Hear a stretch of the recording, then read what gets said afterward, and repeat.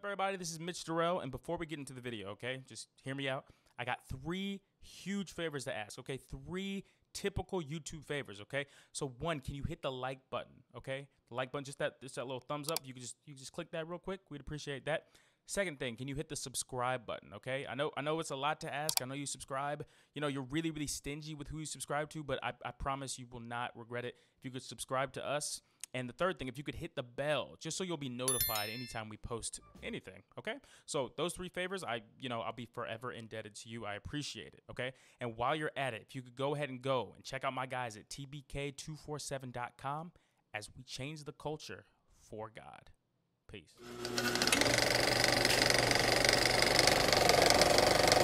Gone. Just lost, yeah. You feel what I'm saying? Yeah. And we're like starting over again, and instead of in certain genres in the music industry, there's this history that just keeps going and going. You know what I mean? Yeah.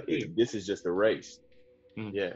And it's something to think. It's crazy because like it's always the new kids, like they're talking about mumble rap and like trap and the new wave. It's like J. Cole, I remember, was referencing them saying same thing's gonna happen to you. Like you're young now, this is what it is. And then someday, even though I've just started, I could tell as time goes by, I'm gonna feel some way like, oh, music's even more, because to be honest, I'm part of the kids my age we were teenagers for when rap was still kind of a thing. And then as we got older, it like trap rap and mumble rap literally became a thing when we were like in high school. So it's like, we're literally watching it go from, yo, it was Kendrick and J. Cole in 2010s, and now it's these kids who don't even really rap. So I can already see me being like, dang, like, everything's pop now. Like nothing's even, is rap even? Yeah. I'm afraid rap's gonna die. And that's a huge fear of mine. It may, bro, because this is the thing, like those distinct lines, those lines where people were drawing lines in the sand, where I was talking about with early Christian hip hop. Right. Where sometimes people sometimes think the structure is bad, like all bad. Like structure is it's definitely helpful. Or traditions are helpful at times, right?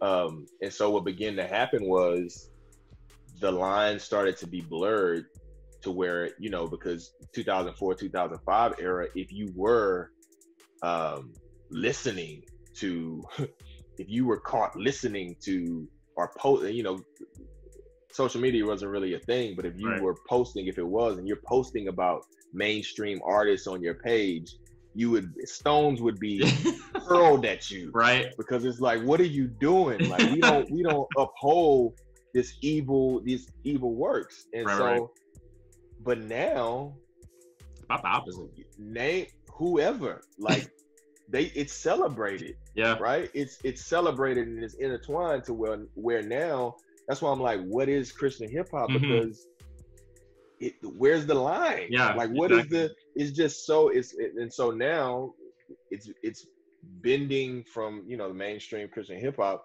It's gonna be genreless eventually to where we're not even gonna know the sound of of hip hop, let alone Christian hip hop. It's just gonna be music.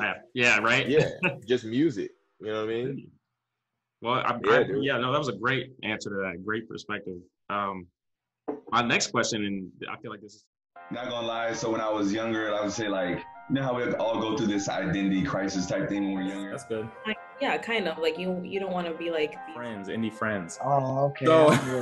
So do wonders like AI anomalies. I know that, right? Saga, who was on the same beats.